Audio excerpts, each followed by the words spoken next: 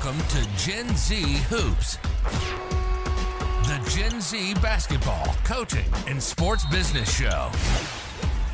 On this podcast, you'll learn from professional players, coaches, and executives from all over the world and see the court in a brand new way. And now, joining you courtside, your Gen Z host, John Hartofilis. Coach Walsh, what's going on? Hey, man. Nice to meet you and nice to be here. Super fun having you on the show. Obviously, learned a lot from you in our class in GSB with Nick and Coach Fox and Bossy and everyone. And obviously super cool to have you on the show. So thank you so much for coming on. It's going to be a lot of fun. I know that there's so many things. Nick kind of texted me a little list of all the fun things to ask you about and all the cool experiences you've had through your experiences in all these years kind of coaching. So really definitely excited to jump right in. I mean, the first thing, I'm sure people kind of just like I originally just asked you all these questions about your South-based stuff. And of course, we'll get to that. I'm kind of curious about where it all began. Maybe right when you got out of school, you're a super young coach. What kind of made you think that you were about to go into this lifetime of coaching? What kind of was the catalyst for that? And what drove you to really think that's what you wanted to do? If I could go back, I would be a coach, but the way it happened wasn't from any sort of foresight.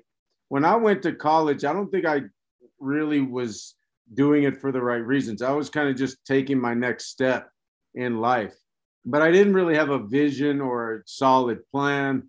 But I knew that I wanted to coach. I knew that it was something that I thought I'd be good at. I graduated from high school in California and then just wanted to do something different. So I went out to New Mexico and went to college there. And then when I graduated, stayed there or stayed here. That's where I'm at now. And I coached all the sports. I coached football in the fall, basketball, whatever, either track or baseball.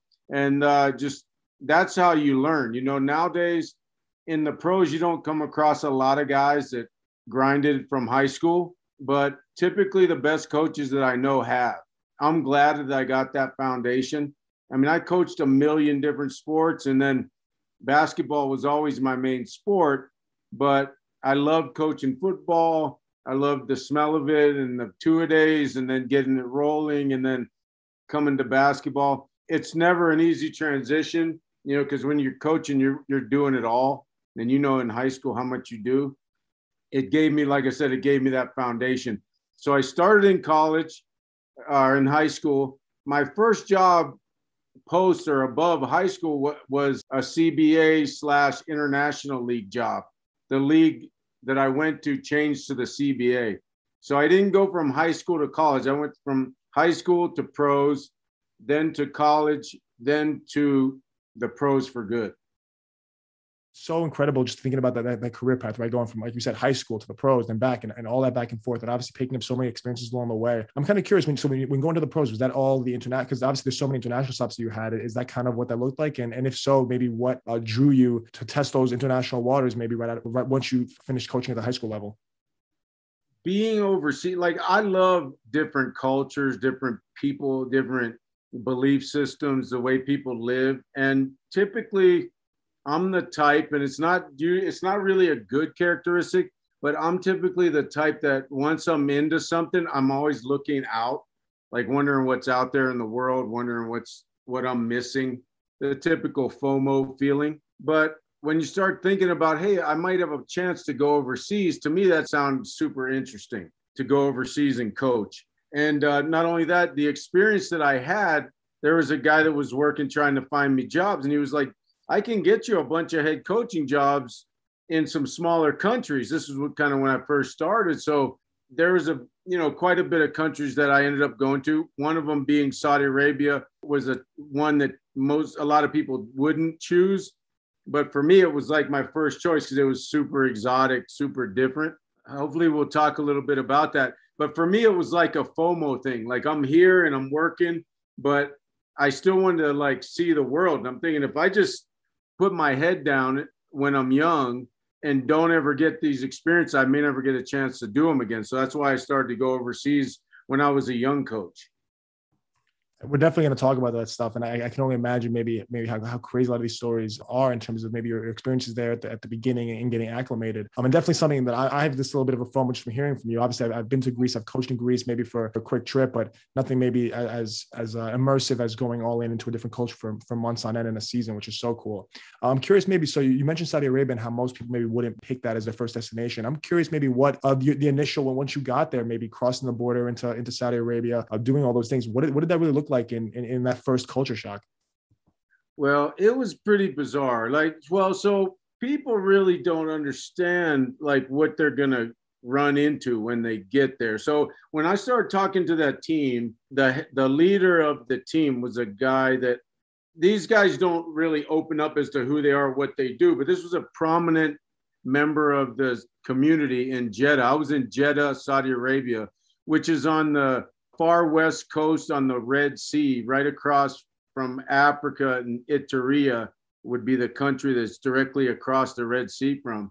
And this was a guy that just was amazing to me on the phone, and he just really wanted me to come there. And to be wanted is a great feeling. And this guy just called me every day. He was great on the phone. He was a talker. He loved, we talked basketball forever. And, he got me to go over there. So I make the decision. I tell him, okay, sounds fun. Let's do it. But as soon as I decided to go, it was scary. Like, I didn't know if I should have done it. Like, you're like, holy crap, I'm going to Saudi Arabia now. When I was heading over there, it was Ramadan, which is a Muslim, I don't know if it's called a holiday, but it's a period of time where they fast during the day and they eat at night. So typically, all I knew of it was that. That's all I knew of it. It was but I didn't know that it affected everything, the culture, everything you do. It affects sports. It affects everything. So typically, you're flying overseas to get there. It's a long flight, like a 20-hour flight from JFK, and landed at 11 o'clock at night. So I'm tired and, like ready to go to a hotel and sleep. These guys just drive me straight to the gym, and they weren't even people with the team. They just were people that they sent to the airport. So they can't speak English, so I can't even communicate with them. So on our trip, they're not even telling me where we're going. We get to the front of what is to be the sports complex.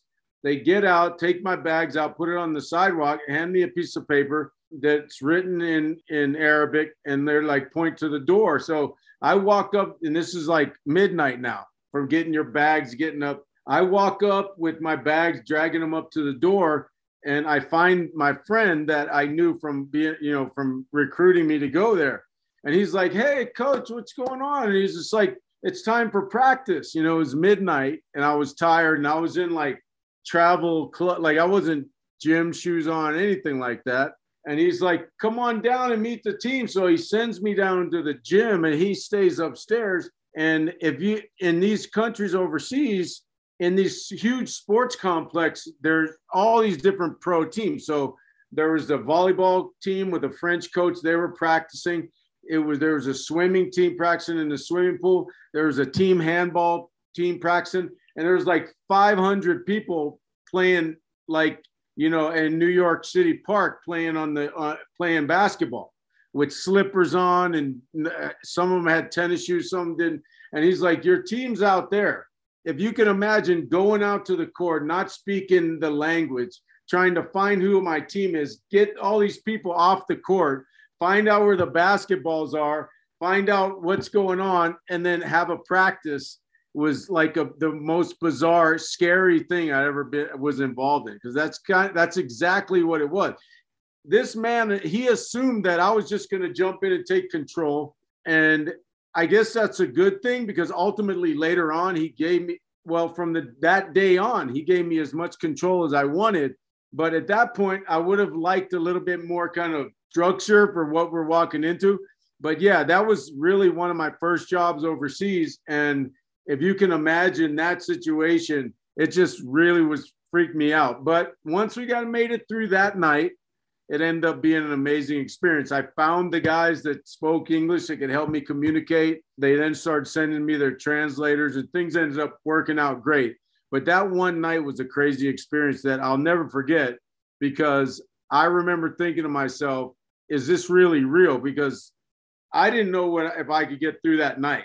I was ready to just find a cab and get back to the airport. But again, in Saudi Arabia, you can't just go to the airport and leave. So you're stuck. You're there and you're like, you better get this done. And that actually gave me a ton of confidence. And it also gave me a lot of like belief in like people. You feel this anger or this fear, but everybody's the same. And like all these people kind of came together to help get that thing done. And it was a great experience. I mean, that is just so cool. I mean, I kind of think about how crazy it is going over to Greece and we have to figure stuff out, and it's super controlled. Or my freshman team, right? They're all 14 and they're right and going crazy. And I think that's crazy. But what you just described is actual pandemonium. I've had a lot of coaches come on and talk about how their first time in the league, they had to write a big scouting report or get thrown into the fire with a lot of things to do. This is definitely a little bit different, which I think is super cool. And it's the idea of what it's like overseas. I mean, thank you for sharing that. It's such a cool right. Well, story. Also over there, I mean, they're such nice people. I mean, we've been kind of tainted by what we believe. I mean, what I've found from being in other countries is the people of all these countries, Russia, Saudi Arabia, the people that live, the citizens are just people that have kids, that want a great life, that want to be happy, that want to have a good dinner. They're not thinking about political issues or things like that. And when you get down on the ground there, then you realize that right away. You realize that they try to bring you into their culture, but it's done in such a really like loving way. There's no, what's your religion? Are you Muslim? I mean, they don't do that. They just try to teach you what they're about. And they do it in a really open and like easy way. There's no pressure, but in Saudi Arabia, nothing stops. Religion is the main thing. And even if you play a game that goes through period of prayer, you stop that game in the middle of the game. And if you're Muslim, you pray. And if your coach is from another country, you go off the court and do another room. When they're done praying, it could be the second quarter with 5 minutes left. The buzzer goes off. You pray, go back on, start playing again. It's super wild. That's incredible. I never really thought about that. And that's it's so cool that's how it works. Yeah. But I'm thinking, I mean, there's definitely so many other things that I imagine that happened when you were in Saudi Arabia that must have been really cool. I mean, the one thing I have to ask about, because Nick did tell me to bring it up, I think it must be a crazy story. I'm really curious to see what this is about. Is the house burning down in Saudi Arabia? I'm not sure maybe when this happened or where or how, but can you elaborate on that story a little bit? It sounds like even crazier than that first practice.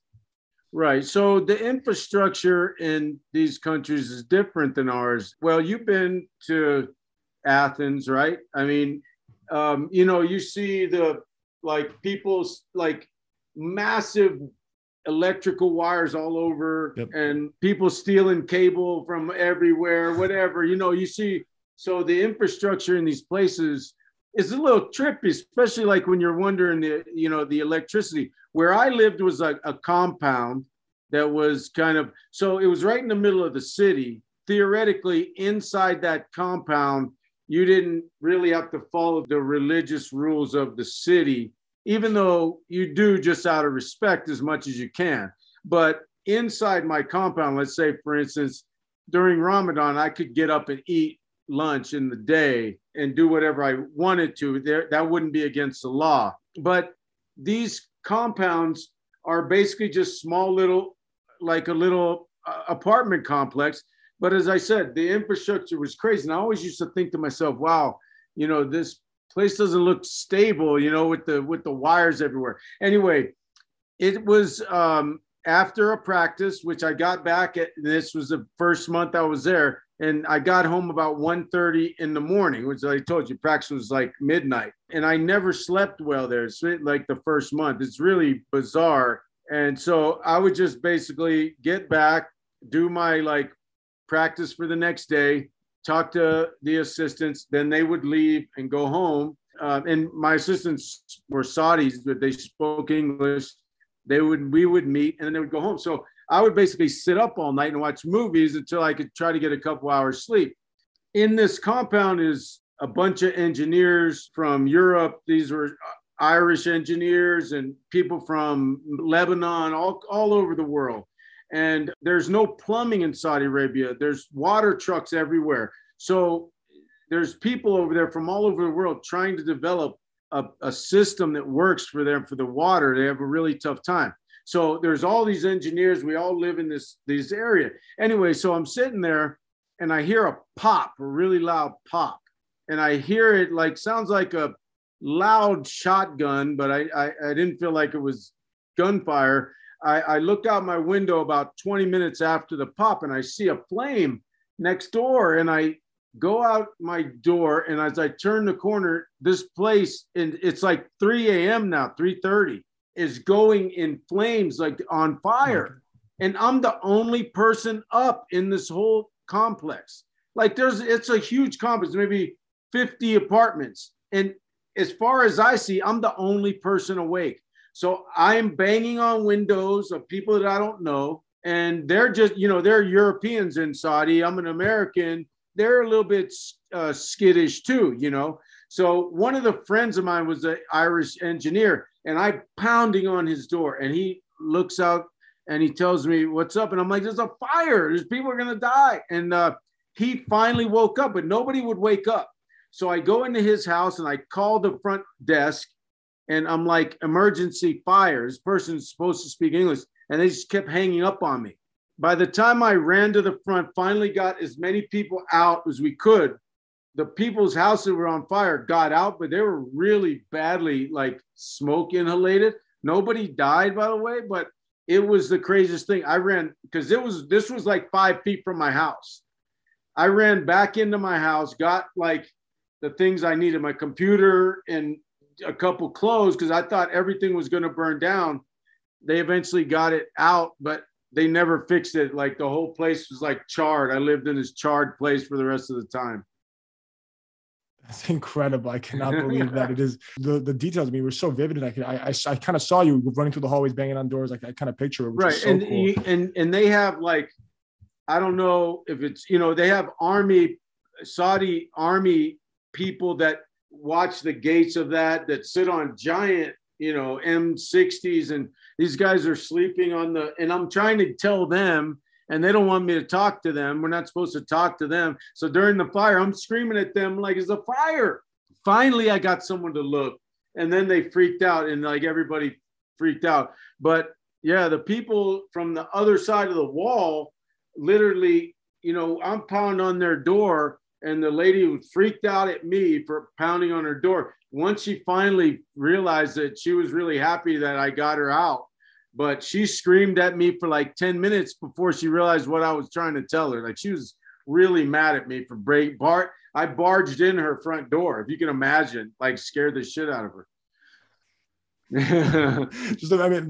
Obviously we also think about the language barrier in terms of how it would relate to maybe calling timeout overseas or something like that. That's always been like kind of an issue we've had when we go to Greece, and that's like, oh, how are we going to navigate that? That's a much more serious problem where you need to kind of, where the language barrier becomes a little bit more problematic. So right. There was a little life and death situation going on. Yep. It was of course, crazy. Thank God everyone was okay, but it's crazy just thinking about an experience like that. I'm curious, maybe, so you obviously didn't stop there with your overseas trip. You went to so many other countries, right? China, Venezuela, all these other different places. Obviously, after leaving Saudi Arabia, what kind of kept that obviously you'd already really just enjoyed different cultures. You had a couple of crazy experiences in Saudi Arabia. What kind of made you want to keep on trying different things? Well, those things never, like that type of thing. Again, like the adventure, getting more adventurous just makes you want to do more. I've had about 8 head coaching jobs and a bunch of assistant coaching jobs. I know to do a head coaching job right, you really have to go at it hard. I mean, being a head coach is a much different job being an assistant. Being an assistant, you can have a great relationship with the players. And being a head coach, if you want to establish accountability, you have to set your rules and you have to establish it. So when you go overseas, these teams expect the minute you land in their country that their team's going to be better. They don't realize that you have to build something. So going overseas initially, typically you go because the team over there is doing poorly. They won't, they typically have country coaches from in their own country, but if their season's going bad and they're desperate, then they try to get someone from here. And that's like where I would fit in and typically go over there and try to fix these teams. I got to be good at that. It was like something that I would typically go to teams in the middle of the season and do that. But I guess the reason I say that is later on, I started like looking for assistant jobs. And a friend of mine was going to China. And at that time, I was in Belarus as an assistant, which is a former Soviet country with great players. That's like a silent, like once I got into Belarus, that's a whole nother long story. But I found a ton of players up there. We'll talk about that one other day. But anyway, I had just gotten up there and my friend said, come down and be my assistant in China. And knowing that the CBA in China is known as a great league. It's an amazing league. The teams are financed very well. The players are paid very well, and the league is very good. It's done really well. I think that, I think their capabilities to be so much better than they are. Again, but that's another story. But I like going overseas as an assistant much more because I could enjoy it much better. When I did meet my friend in China, we met and I landed. I had to go through Hong Kong and wait a day or so to get my visa. Then when I finally got to the hotel, it was like 11 a.m. and my friend was there and I knocked on his door and he says, hey, what's up, man? And I was going to be his assistant. He goes, hey, man, we have a game at 1. And he'd only been there like 2 days. They were playing this summer league game outside with their pro team with no imports against just a bunch of old pros and a bunch of guys on these outside courts to show you how these overseas teams react to American coaches. This guy had been there like a day. He had one practice with him. His name's Casey Owens. He's a good friend of mine, and he was a coach at South Bay as well. But we went out to play in this tournament, and we lost a game. These were really good players, but they weren't teams in the – so if you can imagine the Milwaukee Bucks young players playing in a tournament and losing a game, the coaches – meaning like just playing in a random tournament in Milwaukee somewhere and losing a game. It was a huge deal. We almost got fired after like 24 hours being there because we lost a game with really a bunch of players that we hadn't never coached before, because these guys think, well, why didn't you coach them to win? Well, we really didn't even know our team, and it was kind of just like a pickup game. But anyway, go ahead. Ask your question. Sorry if I get off on a tangent like that. Very good. I mean, we can cut it right. I was curious. You mentioned something about Belarus. Is that another good? You said, is that another good story? Well, the Russian and former Soviet countries that I've been to are just loaded with huge, talented players. It's like not a place super recruited by colleges. And I've always thought, man, because Belarus is known as a smaller country with smaller sports. And I didn't get to stay there very long. Once I got with the team, I ended up going to China pretty quickly. But man, I couldn't believe the number of big, talented, 3 and 4 men with skill that could shoot that don't play anywhere. I was asking guys are you on the top team? It's like, no, I'll never be on the top team. And this is like a 6'10" strong athlete who could run, catch, and shoot the 3 from the NBA range and really knew the game. And I was like, this guy could play in the G League right now, or whatever it was, the D League at the time. There was so many players. And that's the thing, there's so many players around the world that are good at our game. And there's only 5 spots on the court. There's only a few leagues to play in. I mean, if you look around the world, there's so much talent everywhere. It's unbelievable. I mean, really crazy to think about all that. I'm curious, right? You brought up how that kind of transition and it's a huge decision of guys going to the G League, or going overseas. I'm curious for you. You had all this experience overseas now, all these different countries like China, Venezuela, Saudi Arabia, right? The list kind of goes on. What made you gravitate towards the G League and come back to the States to coach here? I mean, that's always been the thing. Like you said, I mean, I could go do my Indiana Jones thing, and that was fun. But ultimately, you got to make a career, and they're not going to keep you those overseas jobs. As much fun as they sound, like they're temporary things. You either go over there and win a championship, or you're going to not be back the next year. So there's not a lot of realism from them. They're trying to get you to salvage a season when you're there, and if you can do that, then you'll have a great relationship and be able to go back if you want. But coming back was more career. career move, like get in the G League and try to show what I can do. I mean, I always feel like I really love the G League because there's so few people. There's just not a lot of people that are familiar with it. So if you come up like I do through the CBA, which it was like the first G League, basically a full free agency with a ton of great talent that the NBA used to draw from before there was a G League. Those of us that came up through there and that are still in this G League have kind of a unique skill set because it's not like the NBA. It's not like college or high school. It's a completely different mindset from the players and the coaches. And so as I sit here today, I feel like I have a unique, even though the G League isn't where people want to end their career, to me, I could coach in the G League forever. Like, to me, that's a great career because it's so unique. It's something that not a lot of people understand or know how to coach in.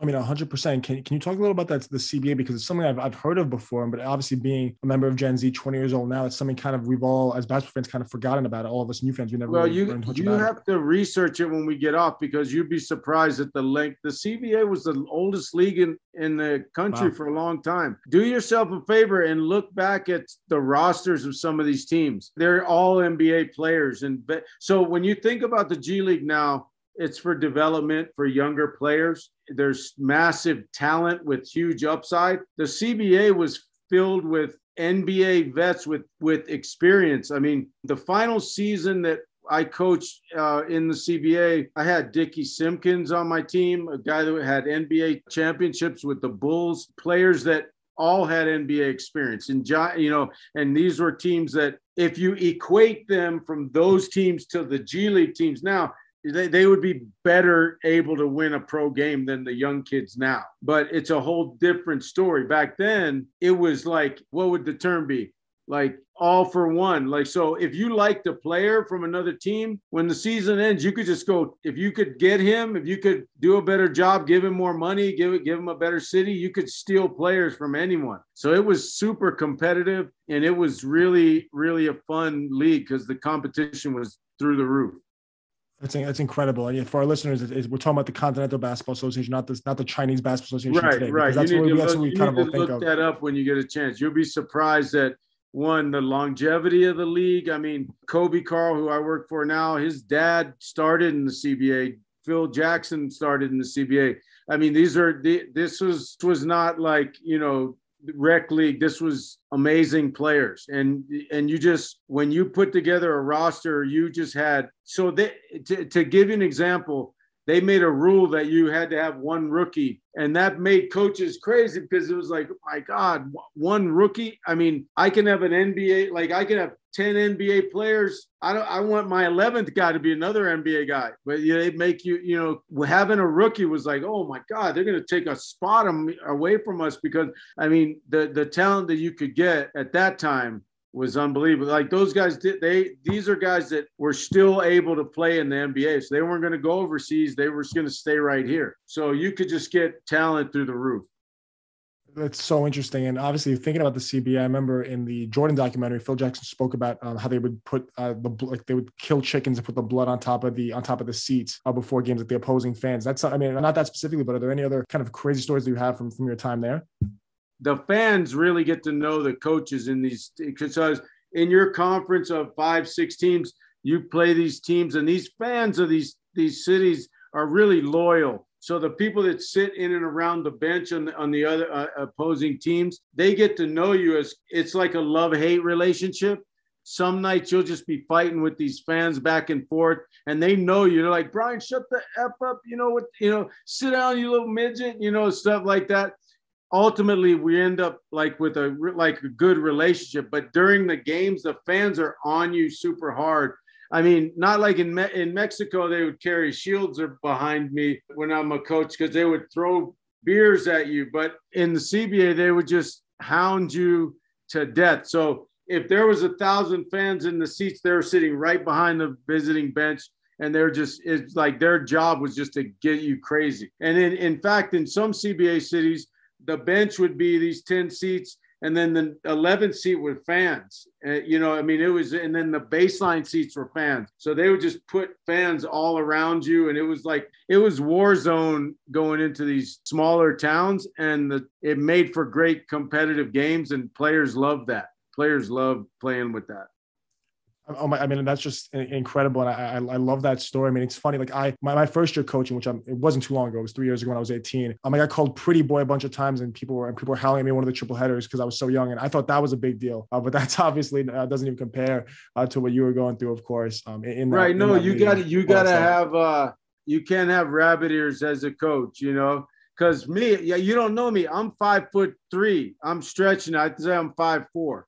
But so, you know, I catch all kind of shit like that all the time. So even though you're a good looking dude, you gotta get those rabbit. You can't really listen to the specifics as best you can. I know it's really hard, but that's my one advice for you as a young coach. Don't get rabbit ears, because your players know you'll hear a veteran player. Like if you start moving up, veteran players will know those coach don't get rabbit ears. You know, players are really good at blocking out fans, better than like coaches, because you want to fight back. Maybe if you're a fiery guy, and you New Yorkers, yeah. But yeah, no, you can't let it bother you, especially if you're ever going to go overseas, because they'll get you.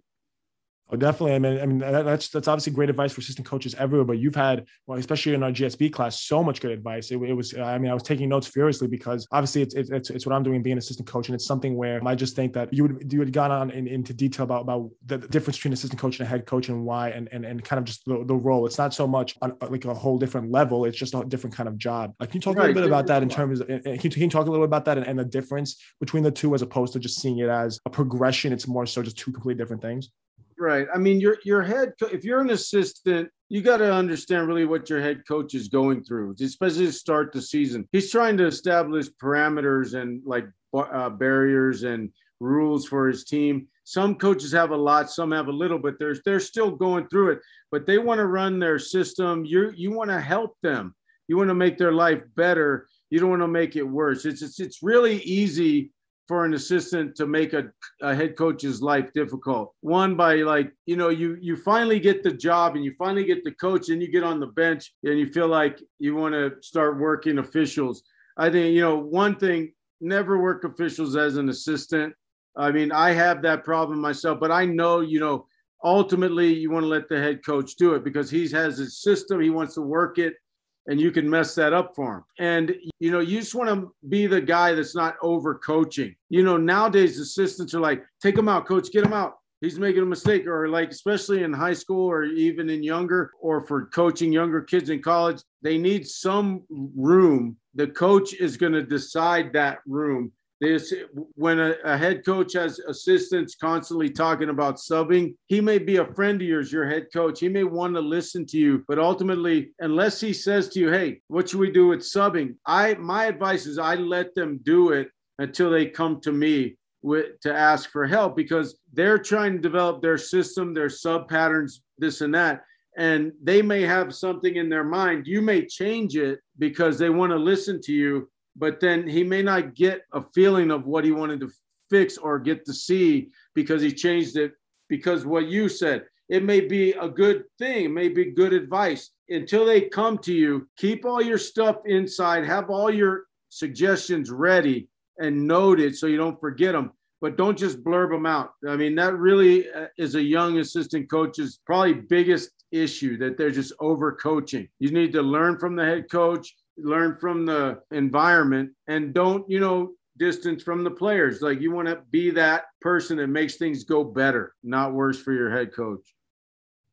100%. And obviously every kind of situation is different, right? In terms, and like you said, if the coach is a friend of yours, maybe he's not. And then there's so many different ways in them where this is true. And you spoke about a little bit in the class about maybe the coach is a little bit more aggressive. Maybe he isn't. Maybe it's someone with an idea of culture that doesn't align exactly. What's kind of your advice on identifying maybe the differences and maybe how to handle those whenever they're there? Right. So coaches, I mean, culture's becoming a big thing. Coaches are doing a lot of different kind of alternative styles as far as rules and things, that maybe because a lot of guys don't want to be yellers, screamers. They don't want to have to, you know, do the discipline. Ultimately, in order to be good, your team has to do some simple things. They have to run back on defense, not yell at the ref.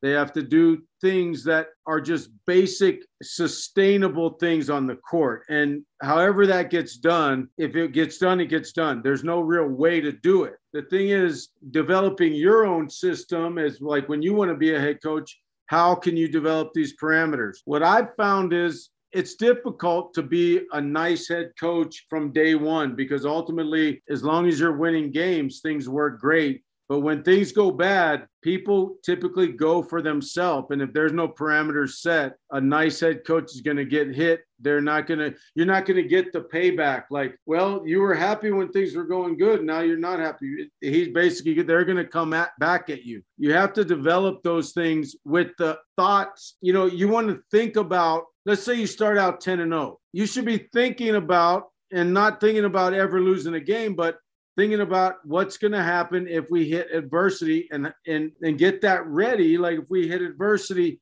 if you miss out, one of the years in the G League, we started out 10-1. We were shooting like 56% from three. We actually had a meeting about if we stop shooting the ball well. The rules of the road say we're going to not shoot it well at some point in the future. And we talked about that. And then, we also talked about, are we jinxing ourselves by even talking about it? But I thought it was a smart thing to do because we kind of anticipated adversity. The adversity obviously came because, in basketball, the shots don't always go in, and you have to be ready to deal with them when they don't. And a coach with parameters that are clearly set are much more able to handle those bad times when they come. The nicest guy that everybody's kind of doing their own thing. And then when the bad thing hits, it's much harder to deal with. And it's interesting because there's so much of that decision on too much positivity, too much negativity. Of course, there's a fine line, but whether it's the assistant coach's job to be more optimistic, and the coach's job to kind of maybe bring the hammer down, and that's of course different in every staff. I'm curious, maybe you've spoken before about maybe the difference between maybe energy and noise, and how you could just be on the bench as an assistant, just kind of chattering and kind of just saying things like, "Oh wow, number 5 is killing us." Well, obviously he's killing us. Everyone in the gym kind of knows that. How do you kind of make that more productive in what you say, or maybe not saying as much? Right. No. So you always want to do that. So if the guy's killing you, instead, take some time and think about what coverage you want to change to make him, to deal with that, rather than just hit the head coach with some obvious low-hanging fruit. I mean, believe me, a head coach might be a nice guy and not say anything to you because of that. But if you just say that, he's thinking, shit, head coaches want solutions. They don't want what they already know. As if you have 2 assistant coaches, 3 assistant coaches, and one guy's giving a bunch of advice, the other 2, if they're inexperienced, they're probably thinking, oh shit, man, this guy's coaching his ass off. I need to get in there and basically, don't worry about what anyone else is doing. Just think of ways. Well, we need to trap him because pick and roll, he's turning the corner every time. I would trap him, coach, if we get the ball out of his hand. That's something productive. If a guy's just super hot, let's just play like full denial on him, put a guy with no help responsibilities. But just think of the ways you can stop a guy and have that ready. And even if your coach is rolling, you might even say to him, Coach, I have some ideas for number 5 if you want them. And then he might hit you up at halftime. He might say, let me hear him, and you don't know. I mean, depending on how your coach runs practice, if you have 3 or 4 defenses in, you might suggest a change to one of those, or some simple adjustment that you could make that you guys may never have done. Like an older assistant, maybe that's coached 30 years, isn't going to do anything during the game they haven't practiced. But some of the younger guys would try it. There's no right or wrong in that. But like if you have an old legendary head coach and you try to give them some advice that's out there, that's not going to go over well either. But you should know that by that time.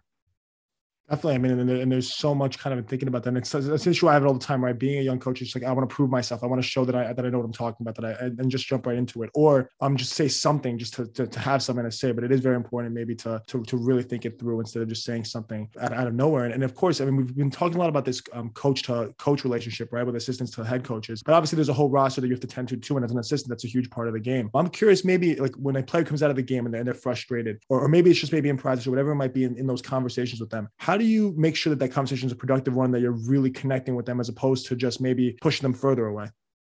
Right. So, if a player comes out frustrated, now that's not a good situation.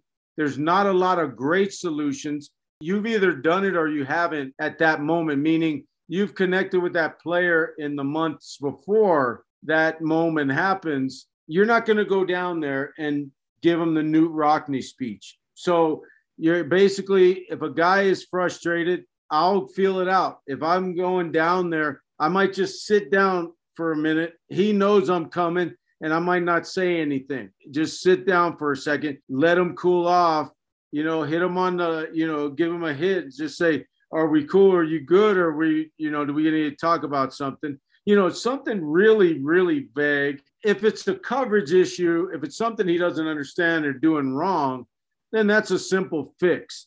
But with a frustrated guy, if you've connected with him already, then your presence there is supported. If you're the type that's a puffer and you run down there, you're risking a lot at that moment. You don't want to come at people that are frustrated. If you have built the respect by then, you sit down and then you deal with the issues. If it's a coverage issue, you fix it. If it's a frustration issue, if he starts, saying, why the hell is he taking me out?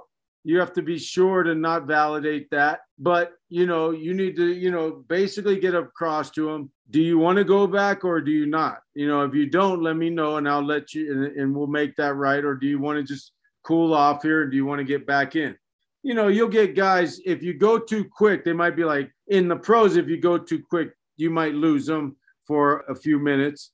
To make it simple, you have to connect with people way before those moments happen. You can't just have this distant relationship and then when a person's frustrated, go down and change the world. It's not going to happen. You have to get close, understand all the different personalities of your team and know who you're dealing with. Typically, there's to be 2 to 3 guys of a team that would ever get frustrated. Most of the guys are trying to earn favor with the coach. There's only the superstars or guys that would typically even show your head coach frustration. So you should know that before even the season starts, who I need to connect with, who I might have to deal with in stressful moments during the game, and then get that. I've sat down with players before the season that I've known have those issues and say, if you have issues during the game, I'm going to come down there. I may not say anything. You let me know what I need to know, and then we'll talk about it. Again, vague but supportive. I mean, that's great advice. Something, I especially listen to and thinking about how do I go over there and really make that conversation something constructive, because it's easy, like you said, when you're winning to laugh and joke and that's a lot of fun. And when you're losing games, obviously not so much. And I'm curious too. Thinking about, obviously everyone kind of knows, or it's kind of obvious that you don't want to go down huffing and puffing because no one wants to be yelled at, and it's kind of something that everyone understands. But also there's also like we said, the fine line the other way around, where if you're too nice, maybe then that was more of an issue where the barrier is kind of broken, and maybe the head coach is now upset because the players are the players kind of see you maybe as a joke and then concurrently that's the whole pro or that's the team or something to that effect. I'm curious as maybe what the other side is of that in terms of making sure you don't go too much into being maybe too nice and keeping that barrier there. If you're an assistant and a player just goes off about your head coach to you down the end of the bench, if you two are the only ones there, now you have a lot of things you have to decide. One, do you want to have a relationship with this player? How you can evolve this? So some of these guys are going to just say things that are hyperbolic. They may regret it moments after they say it. But if a player goes off on the head coach to me, one, I'm not going to agree with him. I'm going to try to keep things more basically about what's on the court and the outcome. But also, I'm going to keep that to me. I don't want the player to know that I'm going to go back and either at that moment or after the game say he was calling you a pussy or whatever. The player will know. My players now know that those things mean much less in the emotion in that moment, heat of the battle. Sometimes these guys will really go off. If they think that you're not that you're the type that's just like going to go tell everything that they heard, then you're not going to ever get deeper. They're never going to give you anything more than just surface relationship. If they know that, hey, he knows that I was just frustrated, he didn't go get me kicked off the team or get me suspended. If it's something that's beyond belief, then there's a problem. There's also always different level problems. You know, if a guy's going off, that's a whole different thing. But if he tells you something that the head coach would really be pissed off about, and it's not going to help you or the team to just go get it going, at least the first time, I would keep it to myself. And then he's going to know you kept it to yourself. And then the next day of practice, then I would have the talk with him. Like, hey, I didn't talk to him about that. It's not something I want to hear during a game, some bullshit about this guy who really values you. And the reason that you're on the court is because you mean a lot to him. But I'm not going to go in there and tell him what you said. If you happen to keep going there, I have no choice, and I will. But from the standpoint of, I think that you were just frustrated, and I didn't think it was going to help anything. This one we need to talk about. But right now, you know, you take steps in life. The next one is going to go to the next step. That one stayed with me. Those things will gain you some respect, make you feel like you have some experience with frustration or these type of situations. You're not a guy that they can just light up, but you are a guy that will keep some things to themselves. You're not a tattletale. If you see them out after curfew for 5 minutes, you run to the head coach. I mean, but you're also not covering it up for them. There's a fine line. If guys are pushing the limit that could hurt the team, you're going to go to them and you're going to do what's right. But you have to be a person that can understand the gray areas of both of these things.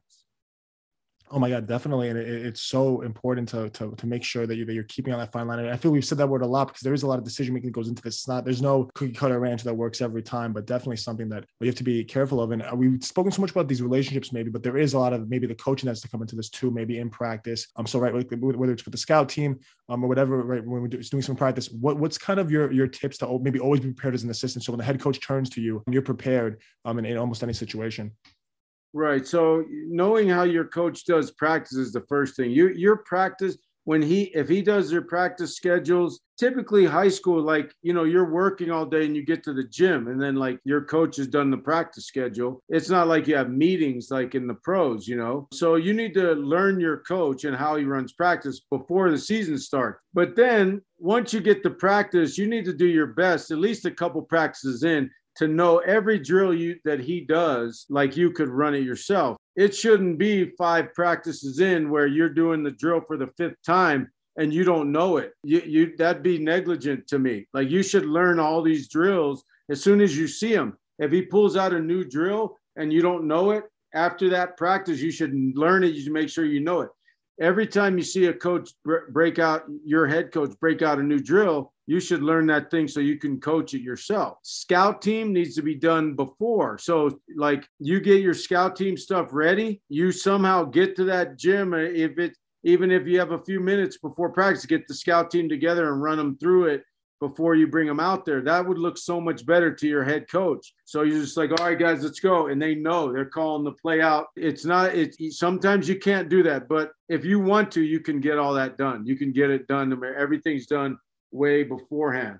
I mean, the positive and negative coaching, if your head coach is okay with you stopping practice, then do it, but don't do it too much. If your head coach is a guy that's going to take care of the details, you don't need to stop practice because you know he's going to do it. Let him do it. And then he may tell you when he wants you to stop practice. So you do it when he tells you. But you don't want to be, you know, the overbearing assistant. Some assistants stop practice way too much. The head coach will do that if he thinks it needs to be done. Again, once you shed trying to prove something as an assistant, you'll become a better assistant. You don't need to show how great you are, because being an assistant is such a hard job. It's 24/7. You're on stage all the time. You're constantly showing who you are. You don't have to try to show who you are more, because you still have to run your scout team. You still have to do your JV. You have to do the freshman team, whatever it is. You're always a bunch of stuff. Like, you're going to be evaluated 12 times a day anyway. So do those things. That's your main job description. Do them like so detailed that nobody could ever question anything you do. Never walk on the court like, I don't know what we're going to do today. We're going to figure that out. That's just send your team home, or let them get shots because you're going to have a shitty practice. You plan your practice. And if your practice plan changes, fine. Like, oh, I want to do this drill. that's fine. Like, I'd rather do a shooting game here. Like, we're our practices, we practice great for 45 minutes, but then we went downhill. I don't want to lose that great 45 minutes. I'm going to do a shooting drill, do some scrimmage, and get out. You know, changing a practice schedule is fine, but not having one is negligent coaching. Like, that's not coaching. You have to prepare yourself, and you have to know exactly what you're doing. Your team has to know why you're doing it, because players know when you're bullshitting practice. They can feel it, like, especially at like varsity level, high school, pretty much they probably can. But once you get to college or after that, then if you're not prepared, they're like, this dude's faking it immediately.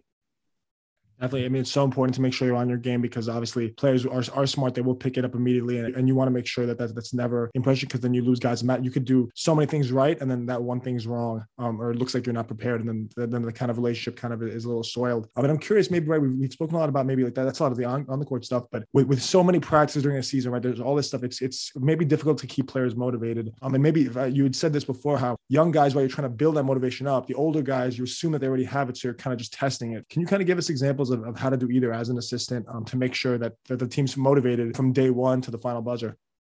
The ideal situation is early in the season, you're learning your system and you're competing a little bit in practice.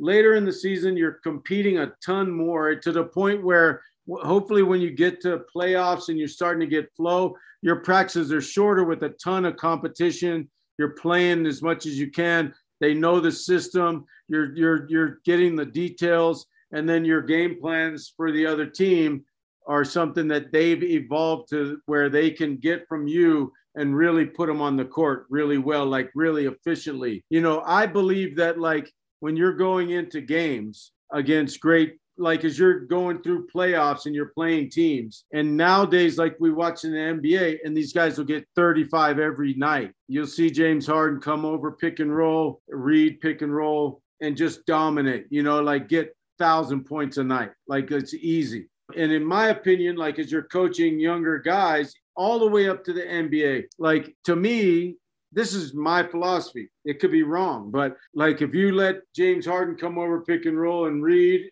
you're just begging to get beat. So how do you do it? You have a great kid in high school and he's averaging 25. How's he scoring? Well, he's coming off pick and roll. He's scoring transition. He's scoring here. Well, every single time in pick and roll, we got to trap him. Why? Because he's been killing the whole state in this same way all year. Well, if you're going to play him the same way, he's going to kill you the same way. You're either going to just lay down and take it, or change it up, make him see something different, try to take it away. I mean, there's ways to take away great players. Now, people will say you can't stop them. You can only hope to contain them, stuff like that. Well, maybe you can if you really learn how to trap a kid and pick and roll, and you do it every single time, and you get your team prepared to do it and say, we're going to take this part of his game away. Your team's going to be like, hell yeah, that's a good plan, Coach. Let's go. Let's trap him good. Then in practice, you're fired up, you're motivated. You put that guy's jersey number on on the scout team, and you're like, go. Like, this guy gets a screen. We're going to trap him. He's never coming off pick and roll clean. And so let's see if we win that game. You know, like, get them motivated with your game plan. Get them motivated with why you're going to beat this team, why you can beat this team that's like got a way better record than you, because we have a game plan I think is going to work. And you show them this is how it's going to work. This guy scored 16 points a night off pick and roll. He's going to get trapped every time. And he better find the open man, because we're keeping 2 on the ball till he gets rid of it. Try to motivate your guys through your game plan, but compete more at the end of the year. I think that really keeps competition up, and like keep them going hard. Keep them like battling during those competition. It's not, to me, when players start getting pissed off in practice, it's a great thing late in the year. When you have a good team and your team's like starters against the subs, and they're just battling, almost fighting, that's not a bad thing. That's a damn good thing. As long as you bring them in at the end, get them together, it's like, man, you guys are ready because you know how to compete. You're fighting each other. Now you got to fight these guys way harder, because these guys are going to have your back. We fought each other all week. Now let's go get those guys. I mean, I feel motivated now. I'm sitting in a chair podcasting, but definitely a great kind of just idea of maybe how to really do that effectively. And I'm curious, obviously you've coached at so many levels. You've seen so many guys do that the right way, and seen so many guys that are motivated, some guys that aren't, and maybe help them through that. One guy in particular, maybe all our listeners know, and I mention him on the show all the time. Obviously, is Andre Ingram, because he's kind of the definition of hard work. Right? When you think of a guy with his story of being so maybe quote unquote old for the G League, and still finally getting his opportunity in the NBA, and being motivated to kind of to sit through that and go through that experience. I'm curious maybe what it was like, maybe because he was tested to see if he was motivated enough, and he obviously passed. So what did it look like for a guy like that in doing that?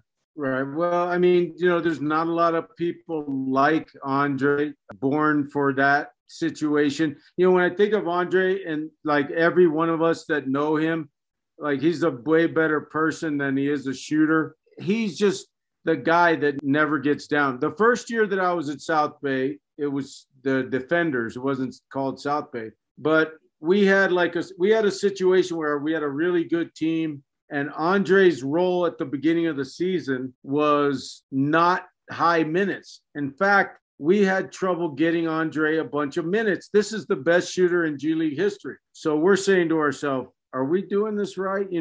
We got to get Andre on the court more. It was like maybe small minutes, 6 to 10 minutes a game. And we were kind of flowing a little bit, but we didn't really have our rotation right. And we were agonizing over it. And the management was agonizing over it. And the fans were agonizing over it. But there was one person that wasn't agonizing over it. It was Andre. He was just ready. He would give me 5 minutes, but there was no fake in that.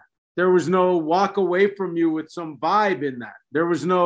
It was real. Like he was accepting his role. It was like, that's the biggest cliche in history of sports, accept your role. But he's accepting his role, like actually accepting it. It's like, that's ridiculous. Like ultimately he ended up starting, was the best shooter in that season, shot over 50% from three in the G League, NBA line. Like you can't do that. He just had faith in himself, just knowing that the way things happen in the G League, that even if he is stuck in this low minute role, he's going to beat everybody that is even above him in his spot.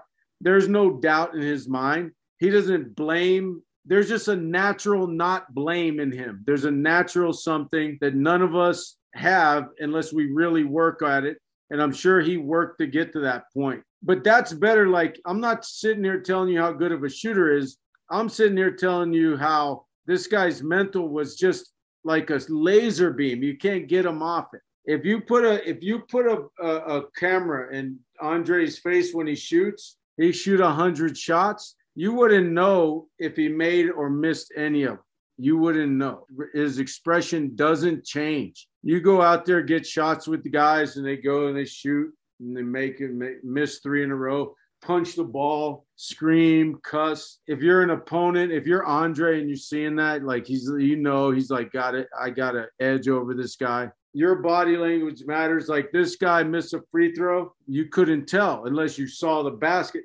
His attitude, nothing ever changed with him. He got that small moment in the NBA. Man, I wish he would have continued, because Andre would have been the better players on the court he's on with, because he's the ultimate floor spreader, the ultimate, like you can't load the floor away from him. You have to put someone right there. And so if he was in the NBA, he would have been better than in the G League. Like if anyone was going to shoot 55% in the NBA, it would have been him. Because, he's not an off the dribble shooter. He's not a bad shot shooter. He shoots only good shots, and he shoots them and he makes them. I always wish that after that moment, that the beautiful moment, that the next season someone would have given him a chance.